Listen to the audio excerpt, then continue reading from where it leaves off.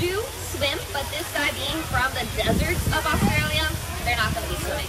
But what they can do is go deep into tunnels and caves, and so they're really comfortable being in places with zero light. Why don't we set him free? It's an awesome question. Bert has been here since 1992. Well, you need to let him go. Well, unfortunately, he wouldn't be able to survive if we just let him go. And we're not in Australia. Yeah. But there's a lot of people in Australia that are working to help save this species. And a lot of it comes down to people knowing about this species and wanting to help. Why you named him Bert? I don't know why we named him Bert.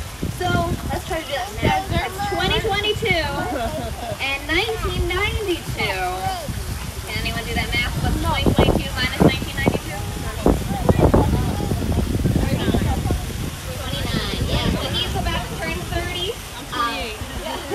So he's just shy of 30 years old, which is a pretty good age for a snake, and we expect our python here to live to be about 35, maybe even 40. Any questions?